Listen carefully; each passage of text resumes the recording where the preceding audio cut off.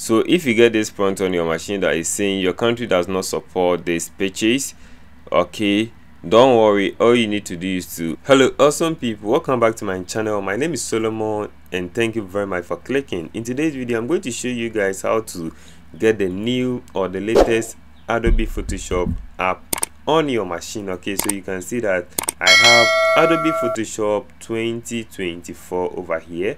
Okay, so you can see it up here. So let me show you how you can get this, and you have access to the new feature like the Generative fill and also the new remove tool which does magic in Adobe Photoshop. Okay, so without further ado, let me show you guys how you can go about it. And also, if you're in countries like Ghana, Nigeria and other countries, you will not have access to the app. Okay, so let me show you how you can bypass all of these and get it on your machine. So first of all, I would like you to search countries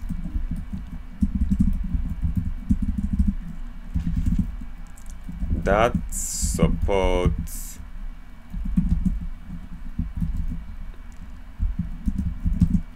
Adobe Creative Cloud, and then you click on that. Click on this one to see the countries available, and when you go through this you are going to see the countries in that. Okay, and I'm not sure you are going to find your country in it if you are searching for this type. Okay, so you can see Ghana, Creative Cloud for individual is not available, Creative Cloud for students and teachers is not available, and also Creative Cloud for teams is not available. But I think what is available for Ghanaians are Creative Cloud for teams and entrepreneurship. Let me search for Nigeria and see what they have. Creative Cloud for individual is available for Nigerians, and also Nigerians have an options. Okay, so let's check how we can get this one on our machine. So first of all, I recommend you to download the Creative Cloud app on your machine. So download Creative Cloud, then you click on this one to download the app. So you click on download this one. So when you click on it, a pop-up is going to come on your screen, and then you click on it to download the app. Alright, so you can see that it is downloading over here. So when it's done, you click on open the folder where it was downloaded to, and you are going to see Creative Cloud setup. You click on it, you double click on it, and then you run it.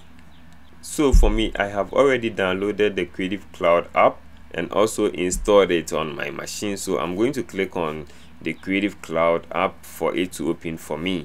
So once it opens, it's going to tell you install Creative Cloud. Okay, enter your system password. When prompted, click on continue, then I'll click on yes. So from here it's going to download all the Creative Cloud app. Okay, and it said the installer cannot download the Creative Cloud because it aren't reachable. So I already have it on my machine, so I don't need to download it again. So let me create installation, create.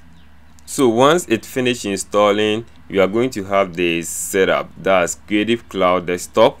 So it is loading the home screen, and this is what you have at the end of the day. Okay, so if you want to install the latest version of Photoshop, all you need to do is to come here and you click on apps, then from here you click on try. You can see mine is up to date, and also you can also try other software like the Illustrator and stuff. So let me click on try this for you to see. So I just want to try it for the meantime, so I'll click on this one. So I'll click on the try and wait for it to load. So you can see that it is loading.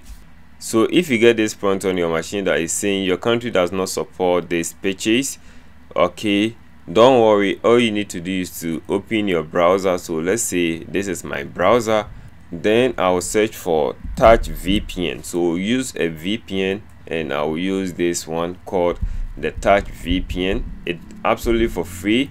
You just click on it. Okay, it's a Chrome extension that you are going to install. So when you open it, you are going to see add to Chrome. So you can see mine is removed from Chrome. It is already added. Okay, so when it activates, then you come here, you click on this one, and you are going to see this one here. So you click on it, and then you are going to have this one. So let me stop for you to see. So this is it. It is going to look like this, and then you click on this one, the drop down over here, to select one of the locations. So let me select maybe Netherlands, or let's select UK, and you click on connect. So you are going to see that it's going to connect, and this is a free VPN. Okay, so you are going to use it for free. Then when you want to stop it, you stop it. Then from here, once you have this one, let's open a new browser and click on Adobe Creative Cloud. Let's try it once more. So Adobe Creative Cloud. So let's click on it, then let's open that. So once you activate your Creative Cloud, you can come back over here, and then you click on the try again for you to see whether the VPN affects over here. It's supposed to be effective over here. Alright, so from here we are going to choose a plan. You see, try the full version of Adobe apps with 7 days. We don't want the full version because the full version costs so much. So we are going to choose the photography one. That one too, we are going to choose 1 terabyte so that the price is going to be reduced. You see that if you choose the 1 terabyte, the price increases, but if you choose 20 gig of storage, the price reduces to $8.8 per month. Okay, then you click on continue, and also you click on, make sure you check the add 7 days free trial, and you click on continue. So without using the VPN, you are not going to have access to this one. So let's use the email that we are going to use it over here. So let's say this is the email that we want to use, and then you click on continue. So guys, all that you need to do is that this thing is complicated, so you need to be aware of what you are trying to do. Okay, so click on continue to log in into your, so from here you need to enter your password, and then you click on continue. Then you choose your payment method. Which method are you going to use for the payment? Let's say for me, I will choose PayPal, and I'm going to enter these details. So you can enter your phone number and also your mobile number over here. Okay, so let's say click on continue. The VAT is optional, and you can see that it is automatically logging into my PayPal account. Then I'm going to log into my PayPal account so that it is going to have access to my account, so that when the time deals, it's going to deduct the amount from my account. Okay, so please add a debit or a credit to complete your purchase. So let's click on add. So I have a Visa card over here that I'm going to use. So from here you just have to add your account details, and then you can continue from here. Okay,